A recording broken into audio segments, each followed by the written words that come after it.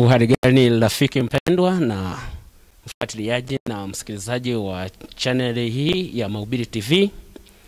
Ni siku nyingine tena ya Ijumaa nyingine ambayo tunapenda kukualika tarehe hii ya 24 mwezi wa 4 mwaka 2020. Tunakuja tena kwa ajili ya kuleta mfululizo wa mada mbalimbali ambazo tumekuwa tukizileta. Na leo tukiwa tunaangazia mada ya 4 baada ya kuangalia mada ya 3 iliyopita. Mtazamo wa Yesu na mitume kwa Biblia. Leo hii tutakuwa na mada nzuri pia ambayo itazungumzia Biblia, chanzo chenye mamlaka cha teolojia yetu. Nikukaribishe popote pale ulipo. Ni muombe dada Rose aweze kutuletea ombi katika kipindi hiki cha leo. Karibu sana. Asante. Tuombe. Tunakushukuru Mwenyezi Mungu, Baba wa rehema, jina lako litukuzwe kwa ajili ya jioni hii njema. Asante kwa ulinzi wako mwema na asante kwa afya ambayo unaendelea kutupatia. Jioni hii tunakwenda kuanza kipindi hiki, tunakuomba Bwana utubariki sisi pamoja na mpenzi msikilizaji ambaye anatusikiliza popote alipo katika nchi mbalimbali ndani ya dunia hii. Nasi utubariki tunapoenda kuanza kipindi hiki, ututie nguvu, utufundishe na kutuelekeza kwa mapenzi yako. Kwa imani tumeomba katika jina la Yesu. Amina. Tunaamini popote pale ulipo mfuatiliaji na msikilizaji, amini unaendelea kutufuatilia na kufurahia juu ya masomo mbalimbali ambayo tumekuwa tukiyaleta katika mfululizo mada mbalimbali ambazo unazipata katika muda na saa kama huu kila Ijumaa kutoka katika kikundi maalum hichi kinachokuletea habari njema za wokovu na neno la Mungu linalohusu Biblia. Ni chuo cha kujifunza Biblia, yani ni watafiti na ni watu ambao wanajifunza na kujadili neno la Mungu. Ndio maana tunakuwa pamoja kila kunapoitwa Ijumaa na wasaa kama huu. Siku ya leo ni kukaribishe, lakini pamoja na changamoto mbalimbali tunazozipitia katika ulimwengu huu tunaoishi, tutambue ya kwamba yupo Yesu Kristo na yeye anatuombea. Na tunajua kwamba tutashinda. Kwa sababu mshindi yupo na Kristo alishinda, tunatambua tutapita katika dunia hii salama. Eli amwaminie Mungu, nami nakusia na kutia moyo na kutia moyo kwamba uendelee kumwamini na kumtumainia Mungu. Jioni ya leo kama nilivyokwisha kukuambia, endelea kufuatana nasi katika channel hii ya Mahubiri TV. Pia unaweza kutuandikia maoni ama ushauri na kufuatilia katika page ile ya Instagram pia, na jina hili linaitwa Mahubiri TV. Kama una maswali tafadhali usisite kutuandikia kwa namba ambayo inakuwa inapita katika screen yako au runinga yako ambayo ni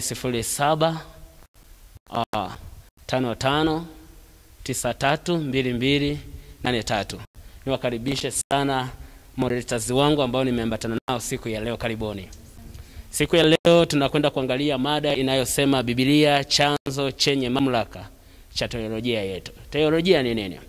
Teolojia tunajua hii ni elimu au somo linalohusu au jikita sana na kuchimba asili ya Mungu na imani za dini. Kwa hiyo siku hii ya leo, wapenzi wasikilizaji na watazamaji, tutakuwa tunaangazia mada hii. Tuangalie Biblia, chanzo chenye mamlaka cha teolojia. Kwa hiyo tunapojifunza Biblia ina mamlaka ya teolojia yetu, tutafahamu tukiwa tunazidi kufuatana pamoja siku hii ya leo, tutafahamu mamlaka ya Biblia kwa teolojia yetu ni ipi na teolojia yetu ni ipi. Kwa hiyo siku ya leo tega sikio kupata kufahamu. Kimsingi tunafahamu maandiko ni msingi wa imani nyingi au madhehebu mengi ya Kikristo. Lakini hata hivyo yanatofautiana. Wapo watu wanakuwa na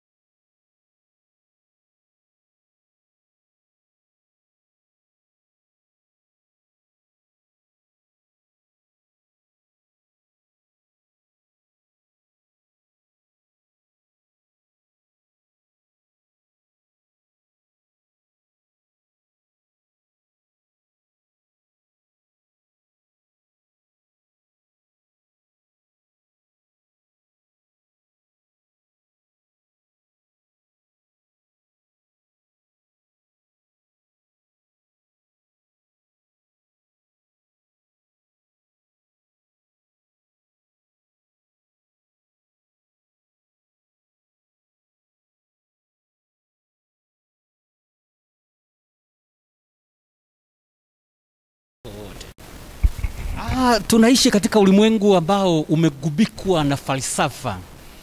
Watu wanatembea na falsafa za reasoning, kwamba watu wanahitaji kureason, ambalo ni jambo chanzo halisi cha maarifa ambalo kimsingi ni neno la Mungu. Kwa hiyo sasa falsafa yoyote ambayo ipo katika ulimwengu huu tunaitumia katika ulimwengu uliopevuka, ulimwengu wa kisayansi, ulimwengu wa teknolojia. Iwapo falsafa yoyote au mtazamo wowote, logic yoyote itasimama ikawa kinyume na neno la Mungu, hiyo tunaiweka pembeni, inakuwa itofai. Lakini pale ambapo tunakuwa na logic, tunakuwa na maarifa, tunakuwa na mitazamo, tunakuwa ambayo yanaendana na neno la Mungu, yani halisi gani popote neno la Mungu, hiyo falsafa tutasonga mbele.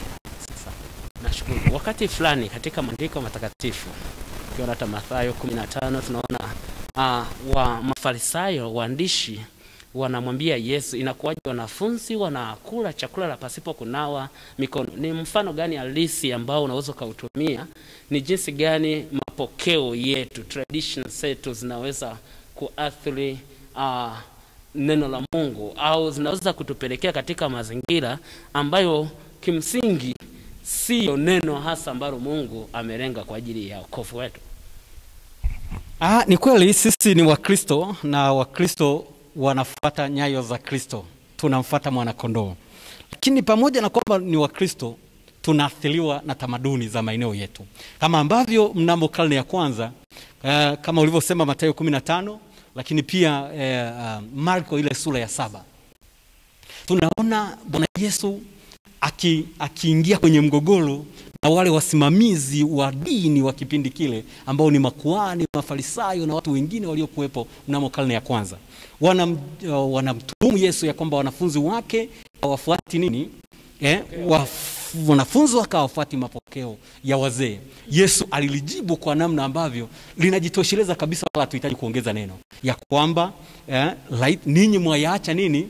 Mwayaacha amri ya Mungu mpate kufanya nini? Kufuata mapokeo. Kwa hiyo hata sisi katika tamaduni zetu, kwa mfano, moja ya vitu ambavyo vinachanganya sana jamii zetu na Wakristo walio wengi, kuna swala la misiba. Wakristo wengi wakifika kwenye swala la misiba wanajisahau kabisa ya kwamba wao wamebeba chapa za Kristo. Lakini pia kuna swala la harusi. Ukitaka kuona Ukristo wa mtu, nafikiri umkute pale kwenye sherehe, wakati ambapo zinapigwa zile ngoma za kikwao, uone miemko ya huyu mtu. Kwa hiyo zile tamaduni, zile mila na desturi zile zimetufanya tulio wengi tushindwe kuacha ile nuru ya Kristo kung'aa, nasi tumejikuta tunarudishwa tena kwenye upagani. Kwa hiyo Wakristo wa kweli lazima wawe tayari kuyainua maandiko na kuyacha maandiko yafanye.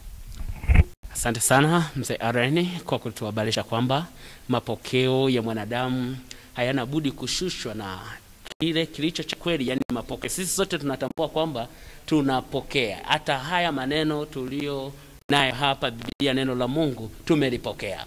Lakini katika mapokeo sio yote yanayopaswa kutiliwa uzito. Bali lazima pale tutambue kwamba kilicho mapokeo ya Mungu lazima kiinuliwe, lakini mapokeo ya mwanadamu sharti yashushwe chini. Dada Rozi, nakukaribisha sana. Karibu sana. Unajisikiaje kuwa sehemu ya familia ambayo inaleta maneno haya ya Mungu kwa watu walioenea ulimwenguni kote? Ninajisikia faraja sana. Ninajisikia faraja sana. Okay, karibu sana. Naam, ningependa nikuulize swali moja. Nadhani umewahi kupitia uzoefu fulani katika maisha. Kimsingi tunaposema uzoefu maana yake ni nini?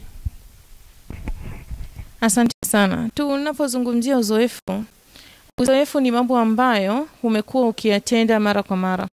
Kwa kila mara unapozoea kufanya jambo fulani na limekuwa ni sehemu ya maisha yako, hiyo tunaita ni uzoefu.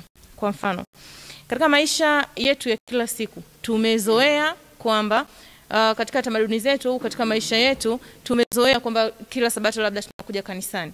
Huo unaweza kuwa ni uzoefu, lakini kuna uzoefu binafsi, kuna uzoefu kama jumuiya, lakini kuna uzoefu binafsi. Kwa hiyo tunakuja tunapokuja kwenye uzoefu kama jumuiya au kama jamii fulani katika maisha, kuna mambo mengi ambayo tunayafanya kwa pamoja, ambao huo unakuwa ni uzoefu wetu. Kwa mfano, kaka amesema pale habari ya misiba. kwamba katika jamii fulani kukitokea msiba, tunafahamu sisi kama Waafrika tunakusanyika, ama kama Watanzania mara nyingi kukitokea msiba sehemu, basi unakuta majirani wote na hata kiwezekana kijiji kizima mnaweza kuwepo mahali pale. Huo ni uzoefu wa jamii hiyo. Na tunapokuja katika masuala ya imani, kuna uzoefu ambao kila mmoja anapitia peke yake. Na uzoefu huu unaweza usio uzoefu ambao nimepitia mimi kulingana na imani yangu, unaweza kuwa tofauti na uzoefu wako. Lakini uzoefu ambao amepitia kaka pale unaweza kuwa tofauti na uzoefu ambao amepitia kaka huyu hapa. Lakini kinachokuja kutuunganisha katika uzoefu huo ni neno la Mungu tu. Neno la Mungu ndio linalotufanya tunapitia njia moja katika uzoefu. Asante sana Rosso. Barikiwe sana. Ndugu ndiye mkama Francis. Ni kwa namna gani uzoefu wa binadamu au uzoefu ule wa watu unaweza kugongana hata kutofautiana kabisa na Biblia juu ya imani yetu? Uzoefu wa binadamu na wa watu unaweza kutofautiana na ule ambao unapatana na neno la Mungu. Pale ambapo watu kwa uzoefu wao kwa namna, kwa sababu ndio msema neno uzoefu ni ile hali ya kulifanya jambo hilo moja kwa njia tofauti, kwa namna tofauti, mara nyingi zaidi na kwa muda mrefu. Hasa anapokuja mtu mwingine anafanya lile jambo kwa namna tofauti, nasema mimi jambo hili nimelizoea kwa kufanya kwa namna hii. Kwa uzoefu wangu mimi kwa namna ninafanya jambo nilitakiwa nilifanye hivi, lakini sio kama unavyofanya wewe. Sasa inapokuja kwamba uzoefu wetu kama wanadamu unatofautiana neno la Mungu, kwa sababu tunajifunza habari za Mungu. Inabidi tujifunze Mungu kwa namna yeye anavyofanyaje, anataka tujifunze yeye. Sasa tunapokuja na uzoefu wetu, hapo ndipo tunafanyaje, tunapoanguka na kwenda kinyume na mapenzi ya Mungu. Mfano tunaona kisa cha tukisoma ile Wakorintho wa pili 11:1-3, Paulo ananukuu maneno ya ananukuu kile kisa cha Adam na Hawa, kwa namna ambavyo Hawa kwa uzoefu wake pale bustanini alipokuwa akichoma matunda, akiishi pale bustanini, kwa uzoefu alikuwa nao pale bustanini, alijitumainia, na hatimaye nyoka alipokuja pale bustanini na kumwambia maneno kinyume tu, akapandisha kidogo, tunaona kwamba Hawa aliweza kufanyaje, aliweza kuanguka. Naona kwa uzoefu wake aliotumia, nyoka aliweza kupita pale pale na hatimaye akafanyaje, akaweza kumwangusha Hawa. Kwa hiyo tunaona kwamba uzoefu kama wetu wa binadamu unaweza kutudanganya. Japo uzoefu wetu ni mzuri, tukiwa na uzoefu pia kwa uhusiano na habari za Mungu ni vizuri, lakini hatutambudi kusema kwamba ni utumainie. Isipokuwa jambo ambalo tunapaswa tulichukua katika uzoefu ni kwamba inabidi tufanye uzoefu wetu kufuatana na neno la Mungu. Ni kwa namna gani? Tumruhusu Roho Mtakatifu ambaye kila siku anatufanya tuweze kuwa wapya katika Kristo. Kwa tukimruhusu Roho Mtakatifu akatawala maisha yetu, akatawala hisia zetu, akatawala mienendo yetu, akatulainisha mioyo yetu kulikubali neno la Mungu kama lilivyo, basi hapo uzoefu wetu utapatana ule uzoefu wa neno la Mungu ambao tunapata, na hapo hatutaweza kutofautiana na Mungu kwa habari yoyote ile. Kwa uzoefu wetu ruhusu upatane na neno la Mungu kwa kumruhusu Roho Mtakatifu kila siku atuumbe upya mioyo yetu, maisha yetu. Kwa namna hiyo basi tutakuwa sawa na neno la Mungu. Nashukuru sana. Ndugu Njamkama, lakini ningependa tena nikuulize swali. Katika uzoefu umewahi kukutana na mtu fulani anakuambia kwamba mimi Mungu alinitokea, akaniambia ninapaswa kusali siku fulani. Ni kwa namna gani huo uzoefu huo wa mtu unaweza kumsaidia kumuongoza kupata kuyafahamu kwa kina uzoefu wa neno wa Mungu kuhusu imani yake hiyo aliyokuambia? Pengine anasema kwamba natamani mimi ninaongozwa kusali siku fulani, naongozwa kufanya kitu siku fulani. Unawezaje kumsaidia mtu wa namna hiyo? Naam, tunapokuja katika habari za Mungu inabidi tukifuate kila ambacho Mungu amefanyaje, amekisema. Sasa mtu anapokuja anasema kwamba mimi kwa uzoefu wangu labda nilipozaliwa nyumbani kwetu tunasali katika siku fulani, au mimi nyumbani kwetu tumeweza kufanya jambo hili kwa namna hii. Lakini tunapokuja katika neno la Mungu ndio msemaji wa mwisho. Tuliruhusu lenyewe liseme kama Mungu alivyokusudia tufanye, tutende. Kwa hapo kama huyo mtu atakuja kuniambia hivyo, nitamwambia kwamba twende katika neno la Mungu, maana Mungu ametuachia neno lake. Neno lake hilo ndio kiongozi wa maisha yetu.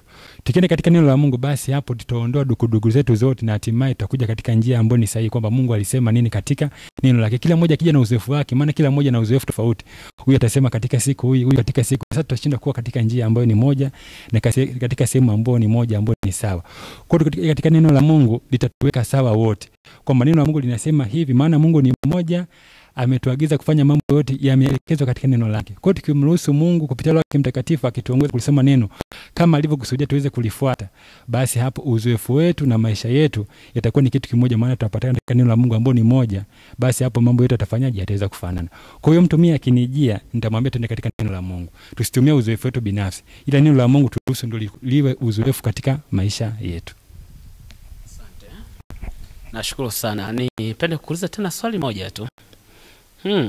Hii inatufundisha nini kwa jinsi ulivyotuelezea? Inatufundisha nini kuwa na mipaka kwa kutumia uzoefu wetu maishani? Na kwa namna hiyo kama wewe umejifunza kuwa na uzoefu gani kupitia Biblia? Unaweza ukatuelezea jinsi gani umeweza kuwa na uzoefu kwa kulisoma neno la Mungu? Na nikija kwenye swali lako la kwanza kwamba ni kwa namna gani tunaweza kuweka mipaka kwa uzoefu wetu binafsi na pale ambapo tunakutana na neno la nani na neno la Mungu. Tunaweza tukawa na uzoefu katika mambo mbalimbali tofauti. Lakini tunakuja katika neno la Mungu, tukubali neno la Mungu lifanyaje? Liseme kama Mungu alivyokusudia, ili kusudi tuweze kutenda sawa katika maisha yetu. Kwa hiyo uzoefu wetu ni mzuri. Kama nilivyosema mwanzoni kwamba tukiwa na uzoefu katika habari za Mungu bado ni jambo zuri, kwa sababu pengine labda tuseme mtu labda kwa mfano leo ni mwaka 2020, si ndio? Labda tuseme mtu labda alimkubali Kristo mwaka 2010. Kwa hiyo hii miaka 10 ambayo imepita hapa katikati ametembea na Mungu katika mambo mbalimbali. Kwa hiyo ana uzoefu na Mungu, lakini bado ule uzoefu wake hataki kuutumainia. Isipokuwa hata leo bado Mungu anamhitaji aingie katika uzoefu katika jambo lingine ambalo ni tofauti. Lakini kwa namna gani? Pale ambapo kila siku tukisoma neno la Mungu, tukiongozwa na Roho wake Mtakatifu, basi hapo kila siku uzoefu wetu hautapingana na yale ya Mungu amefanyaje, amekusudia. Kwa hiyo uzoefu wetu tuweke mipaka kwamba licha kwamba na uzoefu na Mungu katika mambo mbalimbali kwa muda mrefu, kwa miaka mingi, lakini bado leo pia Mungu, kwa sababu tunaambiwa kwamba neno la Mungu kila siku ni jipya. Leo ninaweza kaja nikijifunza neno la Mungu, Mungu akafunua kitu kipya katika neno lake. Lakini katika kile nikitumia uzoefu wangu wa zamani, lile jambo Mungu amelifunua katika neno lake naweza nisilifuate kwa sababu nikitumia uzoefu wa wapi? Uzoefu wa zamani. Kwa hiyo kila siku tukimruhusu Roho Mtakatifu atawale maisha yetu, atuongoze kulitafsiri neno la Mungu kama alivyokusudia kuandika kwetu katika maisha yetu. Tukilielewa na tukilifuata kila siku, Mungu atafunua mambo mapya na mazuri, na hatimaye uzoefu wetu utapatana na Mungu kwa kulifuata neno lake kila siku. Kwa hiyo tumruhusu Mungu kila siku kupitia Roho wake Mtakatifu atufanye upya, ili kusudi yale ambayo tunayafuata, yale ambayo tunasema ni uzoefu wetu, yapatane na neno lake. Binafsi ninaweza kuelezea uzoefu nilioupata katika Biblia. Biblia imenifanya niwe mwenye furaha, imenifanya niwe mwenye upendo. Yaani kwa kupitia neno la Mungu nimepata uzoefu wa kubadilishwa maisha yangu. Nimekuwa mtu wa namna fulani tofauti na kujitumainia. Kwa hiyo ni miongoni mwa uzoefu ambao kimsingi nimeupata kupitia neno la Mungu. Na jua wetu wengi ambao mko hapa mna uzoefu mbalimbali, na hata wasikilizaji wamepitia uzoefu mbalimbali. Dada Rozi, ningeweza tena kugeukia kwako dada. Utamaduni ni nini? Asante sana ndugu mwenyekiti. Utamaduni unaweza kuwa na tafsiri mbalimbali. Lakini kwa tafsiri ambayo niko nayo hapa, naweza kusema kwamba utamaduni ni watu wa jamii fulani ambao wamekubaliana kufanya mambo fulani kwa pamoja kulingana na jamii zao. Na hii inapelekea kujua kwanza kwa kulingana na ile tamaduni, tabia zao, mambo yao ambao wanayafanya katika jamii yao. Kwa hiyo vile vitu ambavyo wanavifanya mara kwa mara kwa makubaliano ya pamoja, ile tunaita ni nini? Ni utamaduni wao. Kwa mfano, utamaduni wetu labda nikichukulia mimi hapa Tanzania kuna mikoa mbalimbali, kuna makabila mengi na kila kabila lina tamaduni zake. Lakini nikichukulia kule kwetu kwa mfano nyakati za misiba au nyakati ambazo binti labda anaolewa, anaenda kuposwa, anaolewa, kuna tamaduni mbalimbali ambazo huwa wanatakiwa kupitia. Tunapokuwa kwenye misiba, wanawake wanakaa sehemu yao, tena wanakaa ndani, chumba cha ndani kabisa. hawaruhusiwi kutoka nje. Ni utamaduni wao. Na hata kama maiti yuko hapo, wote mnatakiwa kukaa kuzunguka nini? Kuzunguka yule maiti. Na hata ikitokea kuna mtu mwingine hata pengine amelala tu katika hali ya kawaida, wakimzunguka tu hivyo wasema msinizunguke. Kwani mimi ni maiti? Kwani mimi ni marehemu? Kwa sababu ni utamaduni ambao uzoea unatumika tu wakati wa nini? Wakati wa misiba. Kwa hivyo tukija katika maisha yetu binafsi au maisha ya Kikristo, tunaambia kwamba Kristo ndiye chanzo cha nini? Cha tamaduni zetu. Na ninaifurahia sana hii Biblia. Ninafurahia sana maandiko matakatifu kwa sababu Biblia ilipoandikwa imeandikwa katika tamaduni za watu wote. Kama wewe ni mkulima, Yesu anatuambia habari za wakulima. Kama wewe ni daktari, Yesu anakuambia habari za nini? Habari za madaktari. Wewe ni mfanyakazi, sijui ni TRA unafanya kazi, yako maelekezo ambayo Yesu amefanya nini? Ameyatoa kulingana na utamaduni wako katika kazi yako. Kwa hiyo Yesu peke yake ndiye ambaye anaweza kufanya nini?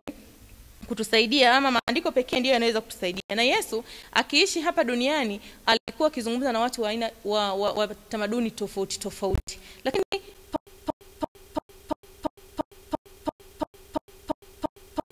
habari njema hakujitenga na watu.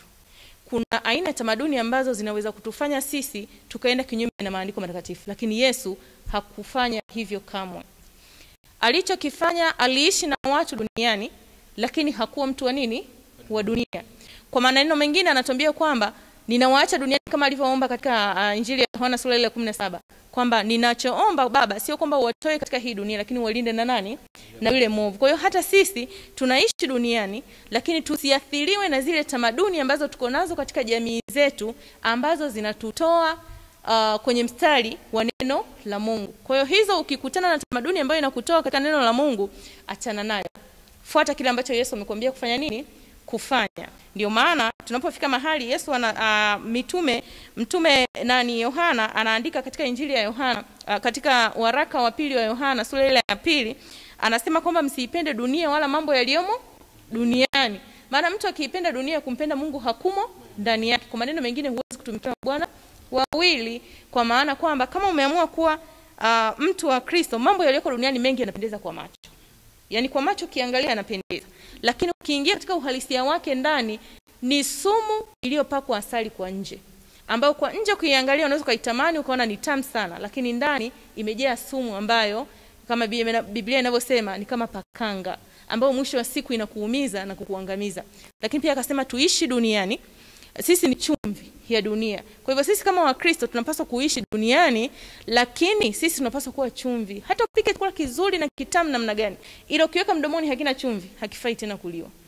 Kwa hiyo sisi kama Wakristo, sisi kama wacha Mungu, tunapojifunza maandiko haya matakatifu, tujue kwamba tamaduni zetu zote ziwe chini ya uongozi wa Kristo. Zote ziwe chini ya mtamaduni mkuu ambaye ni Mungu mwenyewe kwa njia ya Roho Mtakatifu atakayetusaidia kulinda hizi tamaduni zetu zisiathiri imani zetu tukaenda kinyume na neno la Mungu. Asante. Asante sana.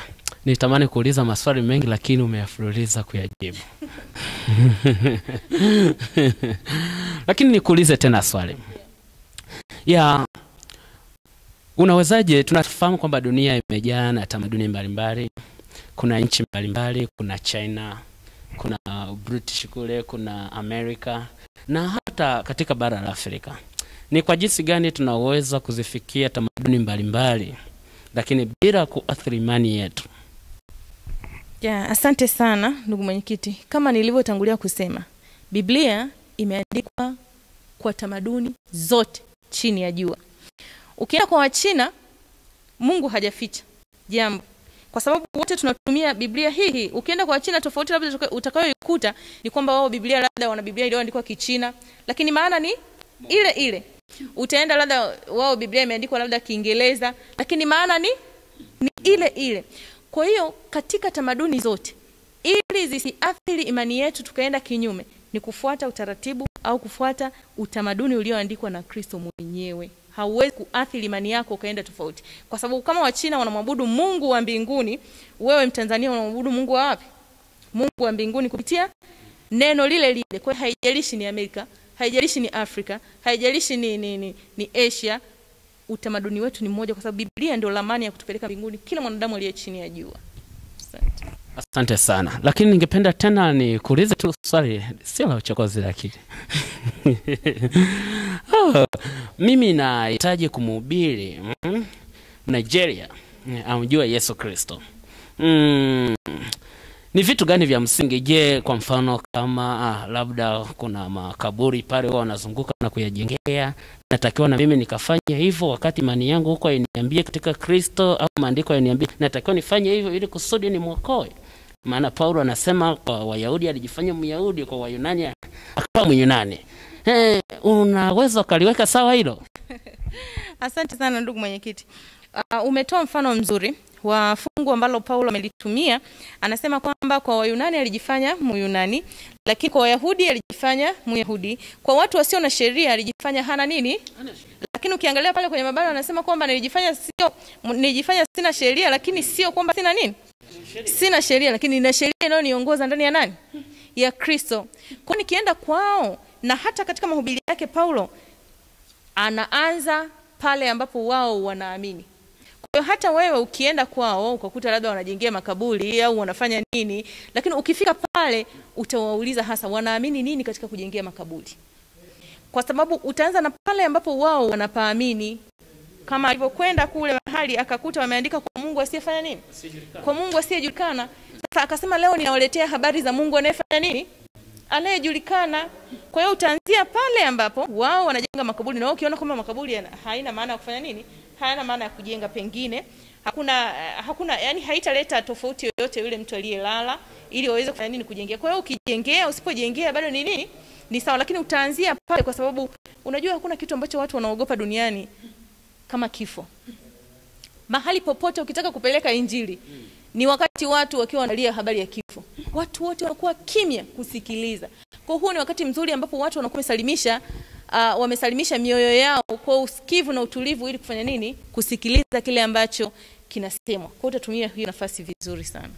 Msiale, nimekuona kama una kitu. Wagalatia 1:9 tunaona Paulo anawasisitiza Wagalatia na watu wasipotoshe neno lolote, bali washike yale maneno ambayo kwa kupitia kalamu na uzoefu na neno la Mungu ambalo lilimongoza kwa watumia ule ujumbe, kwamba wayafuate yale maneno. Kwa msaada hapa kwa dada Rozi, utamaduni wetu ni kwa namna gani unatakiwa usimame imara bila kuathiri imani yetu kwa Mungu? Ni kweli, yani lazima tukubaliane. Kuna watu wanafikiri kwamba huenda tunapokutana neno mapokeo ndani ya Biblia, mapokeo ni kitu kibaya. Mapokeo ambayo kwa Kiingereza inaitwa traditions, ndio. Sisi badala watafsiri wa Biblia zetu za Kiswahili, badala ya kutumia neno tradition kama lilivyo kwamba kwetu ni utamaduni, tumetumia neno nini? Mapokeo. Lakini kumbe Paulo ametusaidia kutueleza ya kwamba si mapokeo yetu yote ni nini? Yote ni mabaya. Ila ubaya wa mapokeo unakuja pale ambapo mapokeo yanakwazana na neno la Mungu. Ni hapo tu Kwa hiyo yakikwazana neno la Mungu, hapo hayo tunaweka pembeni. Lakini kama mapokeo au tamaduni zipo tamaduni ambazo ni nzuri, tunasonga mbele nazo. Hata Yesu alipofika duniani anafanya muujiza wake wa kwanza ule kwenye harusi ya Kana, si ndio? Kwenye harusi ya Kana alikuta jamaa wanapenda kukaa pamoja kufurahia sherehe harusi. Yesu naye akashiriki kwenye harusi, sababu ni jambo jema. Kwa hiyo jambo ambalo jema Yesu pia alihusika, lakini lile jambo ambalo linaonekana liko kinyume na neno la Mungu, Yesu alikemea. Shukrani sana. Na ningependa tuame katika hiyo mada. Godwell, umeona umekuwa kimya sana kwa muda mrefu. Ningependa nikuulize pia hata maswali mangapi ili kusudi angalau msikilizaji asikie ni kitu gani siku ya leo umeweza kuja nacho kwa ajili ya faida ya msikilizaji. Mantiki ni nini Godwell, na mantiki inawezaje kuathiri imani yetu kwa Mungu? Asante. Kwa kifupi tu, mantiki ni akili ya kufikiria au kutathmini mambo. Kwa swala la kufikiria au kutathmini jambo fulani ni swala ambalo ni muhimu, ni swala jema, sio swala baya. Kufikiria, akili ya kufikiria na kutathmini, na hiyo ndio mantiki. Kwa mantiki ni akili ya kufikiria au kutathmini jambo fulani au mambo fulani. Na kama ulivyosema, mantiki au akili ya kufikiria jambo fulani ni njema, lakini kwa sehemu inaweza ikaathiri namna ya kufasiri, namna gani tunafasiri maandiko. Naweza nikatoa mfano mfupi. Kwa akili ya kawaida, kwa akili ya kibinadamu ya kawaida, ukimfuata mtu ambaye hajawahi kusikia neno la Mungu, kamwambia dunia imeumbwa kwa siku 6, hawezi kuelewa. Hawezi kuelewa. Au kumwambia Bwana, tunaye mkombozi wetu ambaye ni Yesu, alizaliwa na bikira. Kwa akili ya kawaida au akitathmini kwa akili yake mwenyewe, hawezi kuelewa. Ukimwambia kwamba Bwana Yesu alikufa akafufuka, kwa mtu ambaye hajawahi kusikia hizi habari na ni mtu ambaye anafikiria vizuri, atasema kwamba wewe unapotea sana, hawezi kukuelewa. Kwa hiyo kwa maana hiyo, akili inaathiri uelewa wetu au namna tunavyofasiri maandiko katika namna kama hizo, kwa sababu kuna mambo mengi ambayo katika maandiko tukitumia akili zetu wenyewe hatuwezi tukaelewa, na tutaona ni kama upumbavu, tutaona ni ujinga. Kwa akili zetu wenyewe hatuwezi kuelewa. Asante. Sasa nikaishia hapo kwamba akili zinaweza zikaathiri vipi namna tunavyofasiri maandiko. Ni kwa namna hiyo kwamba kuna vitu vingi katika maandiko vipo ambavyo ni vimeenda mbali na uwezo wa akili yetu au akili zetu. Kwa hivyo tukiviona au tukivisikia, tunasema kwamba hapa hapana. Kwa tunakuwa tumekosea namna ambayo Mungu au maana ambayo Mungu amekusudia kwa akili ambazo tumezitumia sisi. Asante. Shukrani sana. Pengine ningependa tena nikuulize swali. Tunaona mantiki ni namna ile ya mtu kufikiria, kujenga hoja, kuelekea uhalisia. Ni kwa jinsi gani uwezo wetu wa kufikiri? Mungu ametupa akili na tunafikiri, na anahitaji tutumie hizo akili vizuri. Lakini kwa nini uzoefu au uwezo huu wetu wa kufikiri haupaswi kuwa chanzo cha maarifa ya kumjua Mungu? Asante. Na umesema vizuri. Kweli uzoefu wetu au akili zetu za kufikiria si chanzo kikuu au hakipaswi kuwa chanzo cha pekee ambacho kitatufanya tumjue Mungu, kwa sababu pamoja na vitu vingine ambavyo vimeathiriwa na dhambi, ila pia akili zetu pia zimeathiriwa na dhambi. Nitapenda kusoma hapa Waefeso 4 fungu la 17 na 18. Imeandikwa, basi nasema neno hili tena, nashuhudia katika Bwana, tangu sasa msienende kama mataifa waendavyo katika ubatili wa nia zao, ambao akili zao zimetiwa giza, nao wamefarakanishwa na uzima wa Mungu kwa sababu ya ujinga uliomo ndani yao, kwa sababu ya ugumu wa mioyo yao. Kwa hiyo akili zetu zimeathiriwa na dhambi, zimeathiriwa na dhambi. Kwa hiyo si jambo jema kutegemea akili zako, kwa sababu akili ya kila mwanadamu imeathiriwa na dhambi. Hata kama ni profesa au ni daktari au hata kama ni nani, naye pia kwa sehemu akili yake imeathiriwa na dhambi. Kwa hiyo si kitu cha kutumaini kwa sababu imeathiriwa na dhambi. Asante. Asante sana. Kwa namna hiyo unaweza kuthibitisha hoja yako ya kwamba hata kama nina maarifa ya namna gani, siwezi kutegemea maarifa yangu. Kwa sababu tunajua kwamba ukisoma ukifikia level ya profesa, unaweza kujenga hoja na ikasikika tena ya kimantiki na ya kisomi zaidi. Unamwambiaje yule mtu anayetumainia akili zake yeye kama yeye, akiona kwamba ana uwezo wa kufanya kitu fulani, au watu fulani wanafikiria kwamba sasa kwa sababu Mungu ametuumba kwa mfano wake, na kwa mfano wake kwa namna hiyo tunaweza kufanya mambo makubwa kutegemea akili zetu? Utaweza kuambiaje watu namna hiyo? Asante. Na hoja kama hizo zipo kwamba tumeumbwa kwa mfano wa Mungu, kwa hiyo akili zetu ziko sawa au zinakaribia na akili za Mungu. Hiyo ni hoja ambayo si sahihi. Kuumbwa kwa mfano wa Mungu hakukufanyi kuwa Mungu. Wewe si Mungu, wewe ni mwanadamu mdhambi. Kwa hiyo kuumbwa kwa mfano wa Mungu hakukufanyi kuwa Mungu. Na nyongeza tu kwa hilo, utambuzi wa kwamba tumeumbwa na Mungu, maana yake ni kwamba hata akili zetu haziwezi kutenda au kufanya jambo jema kwa kujitegemea zenyewe. Mungu ndiye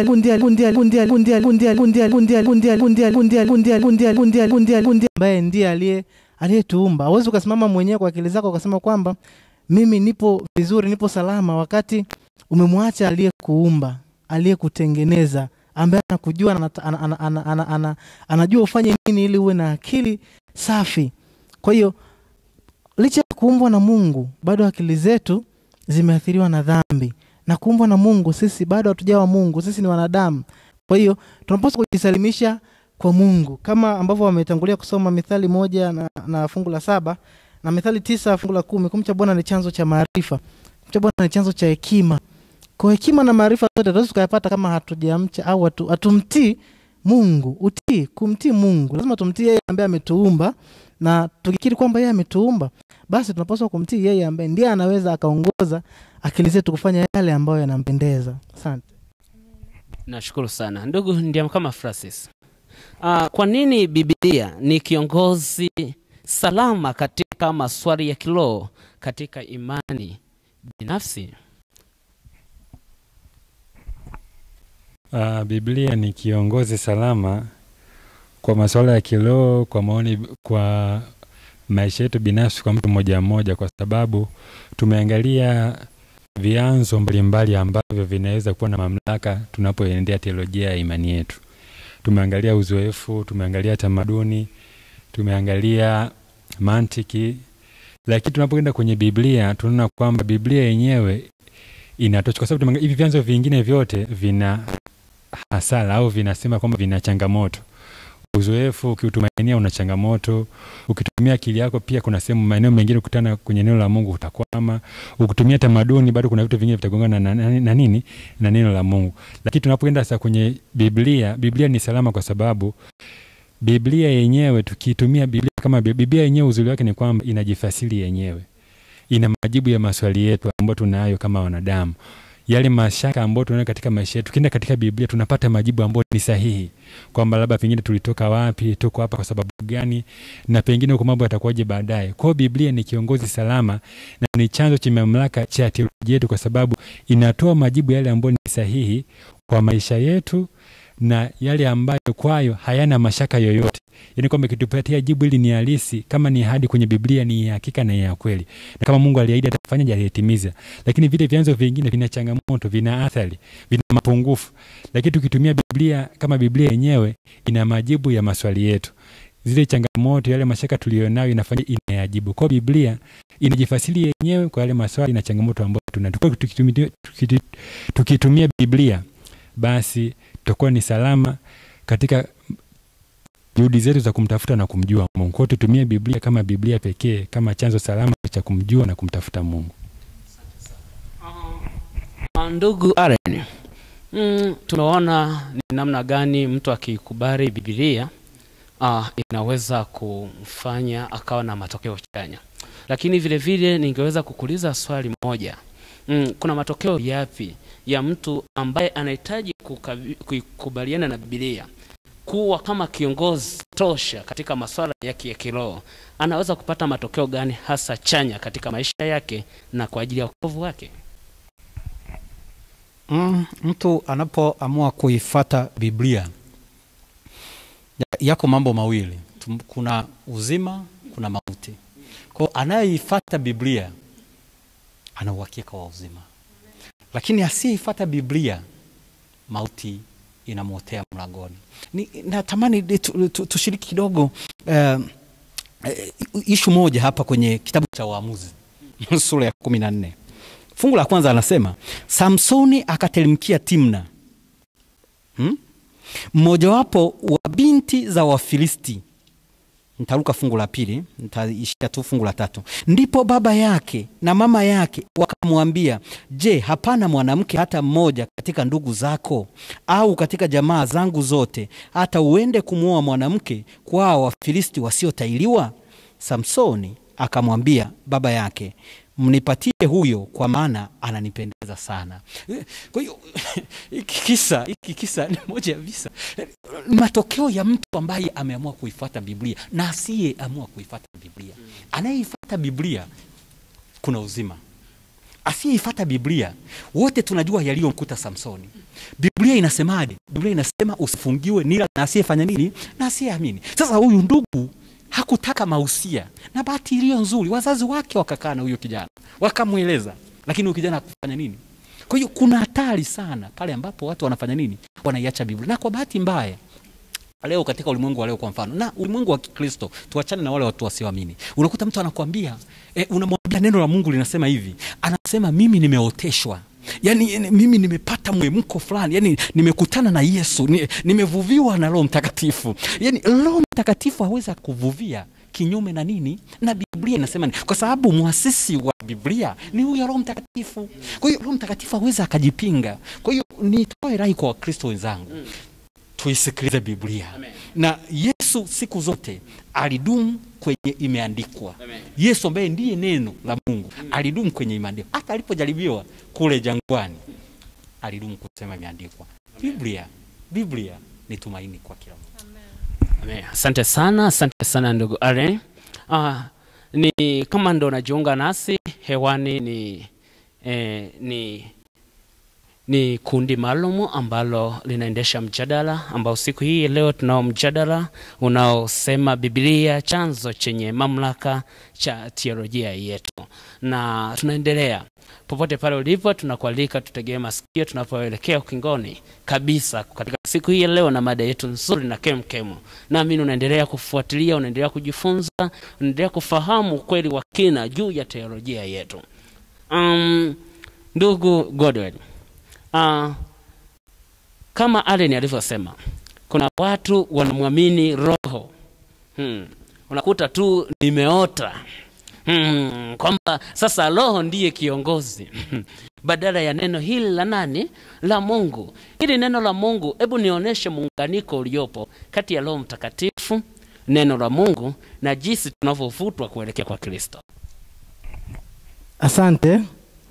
Kama ambavyo amesema mzee hapo, watu hao wapo, ila kimsingi tujue tu hili kwamba Roho Mtakatifu hatakiwi kusimama badala ya neno la Mungu. Yaani Roho Mtakatifu sio mbadala wa neno la Mungu. Roho Mtakatifu yupo na ndiye alitumika kuvuvia watu kitu gani waandike katika maandiko, kile ambacho Mungu mwenyewe anajua hiki kinafaa kwa ajili yetu, ndicho watu walichoandika. Kwa hiyo inawezekanaje sasa yule ambaye aliwaongoza watu kuandika jambo fulani wakaandika, halafu yeye amtokee mtu au mtu apate ufunuo kwamba ametoka na Roho Mtakatifu, ameenda kinyume na kile ambacho yeye mwenyewe aliandika kupitia kwa watumishi? Kwa ni kitu ambacho hakipo. Kwa Roho Mtakatifu amevuvia, ameshushwa kwa watu kuongoza kitu gani waandike.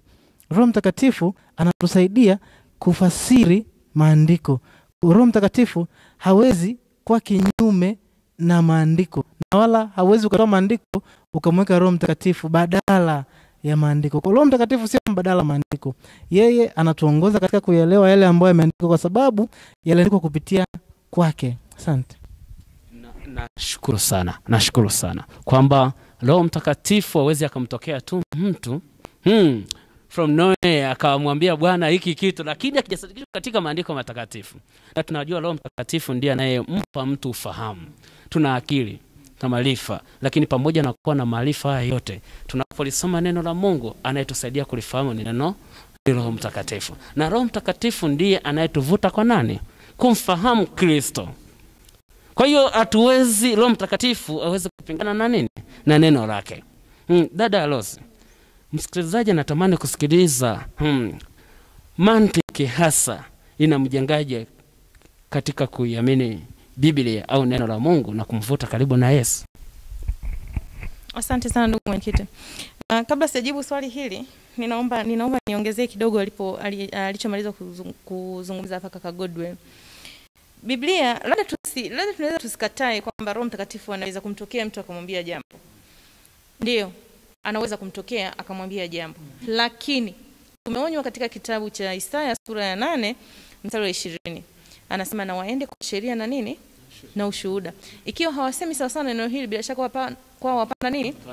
Na Biblia imetuambia kwamba siku za mwisho Mungu kwa kupitia Roho wake Mtakatifu atainua manabii watoto wa kike, wanawake wa kike na wa kiume wataota nini? Ndoto, na wataonesha maono. Kwa inawezekana mtu akaja akasema kweli nimefanya nini? Nimefunuliwa. Lakini jambo la msingi ni hili. Alichofunuliwa kinapelekana na neno la Mungu?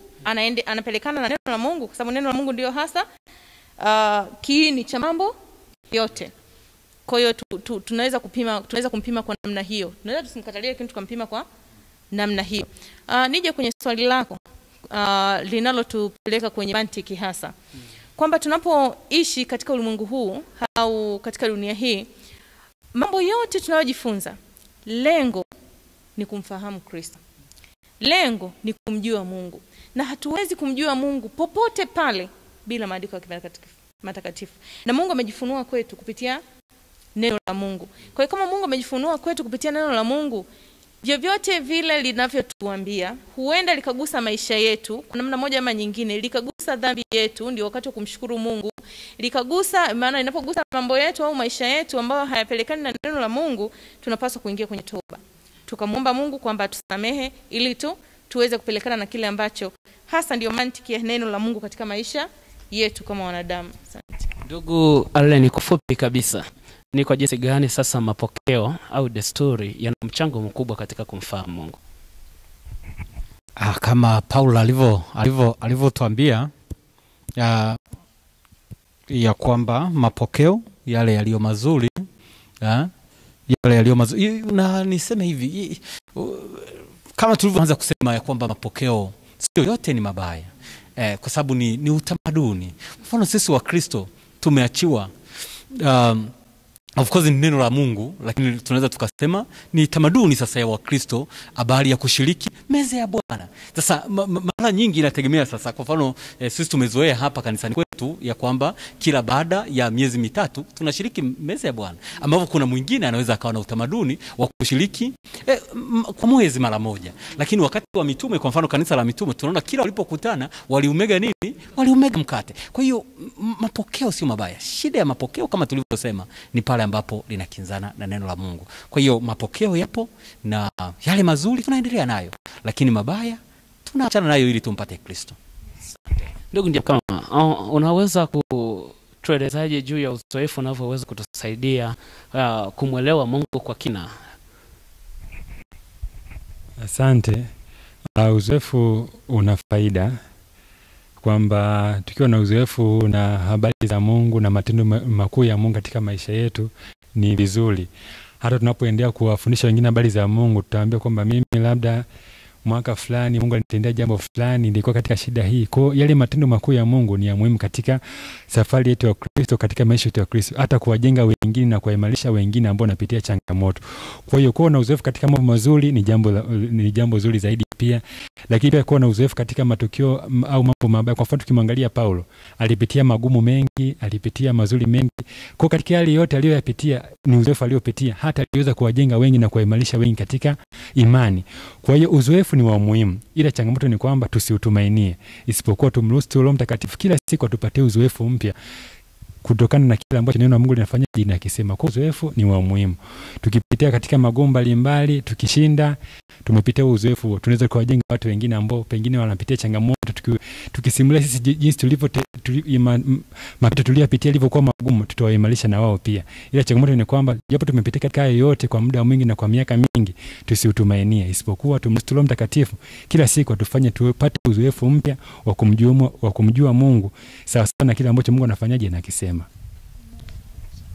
Amina. Godwin, naona kama na kitu cha kutuambia tunapoelekea mwisho. Asante. Nilitaka niguse kidogo kwenye utamaduni, kwa sababu ni jambo ambalo linatugusa moja kwa moja. Yaani hatuwezi tukauepuka. Tamaduni zetu zipo na kila mtu kwenye tamaduni zake, hatuwezi tukaepuka. Lakini tukumbuke pia tamaduni au hizo tamaduni zetu pia zimeathiriwa na dhambi. Tamaduni zetu pia zimeathiriwa na dhambi. Kwa hiyo tunapaswa tusijitenge na dunia, kwa sababu Yesu mwenyewe kujitenga moja kwa moja na dunia. Alikaa na wadhambi, aliishi nao, lakini walitofautiana katika kanuni na shauku. Kwa hebu tutofautiane na dunia katika kanuni na shauku. Lakini pia kwenye mantiki nitamani tusome kitu fulani hapa kwa haraka sana.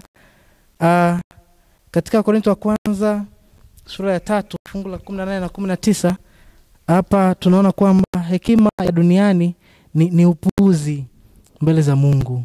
Kwa hekima na akili zetu mbele za Mungu ni upuuzi. Hatupaswi kuvitumainia vyote hivyo. Kwa hiyo si utamaduni, si desturi, si mazoea wala mantiki ama akili zetu za kufikiri juu ya mtazamo au mtazamo wetu juu ya jambo fulani vilivyo sahihi katika kutusaidia kumuelewa Mungu au kutusaidia katika kufasiri maandiko, ila ni Biblia pekee. Kwa tumwache Mungu atuongoze, Roho Mtakatifu atuongoze. Kila tunaposoma maandiko haya tumuombe Roho Mtakatifu atuongoze. Akili zetu tuweke pembeni, tuwe kama watoto, tufanye kama tujui kitu. Tamaduni zetu tuziweke pembeni kwa sababu vyote hivyo vimeathiriwa na dhambi. Bwana atusaidie sana. Nashukuru sana. Na siku ya leo kama ndo umejiunga nasi,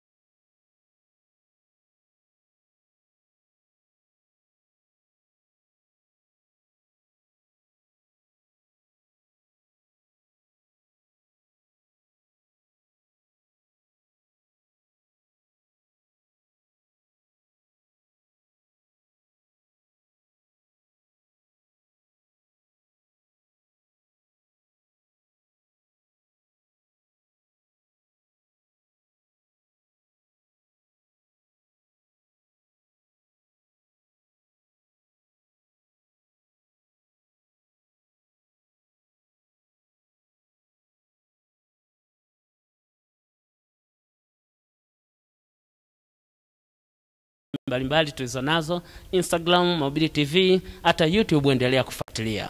Tunakualika tena wakati mwingine ujao. Lakini kabla tujaondoka, nimkaribishe ndugu Allen kwa ajili ya kutuletea ombi. Bwana akubariki sana. Basi na tuombe. Uhimidiwe Baba yetu na Mungu wetu mkuu, Mungu uliyekuweko, Mungu uliyeko na Mungu unayekuja. Asante Bwana kwa mafunuo haya. Mungu, tunaendelea kujifunza, tunaendelea kuwa wanafunzi wa Biblia.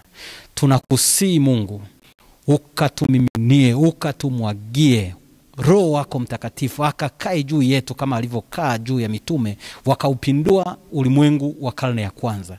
Lakini ulimwengu sasa uhai karne tulio nayo, tunapoelekea mwisho kabisa mwa historia ya ulimwengu huu, tunamuhitaji tunahitaji zaidi Roho Mtakatifu kwa ajili ya kutukamilisha na kuingia katika makao yako ya amani.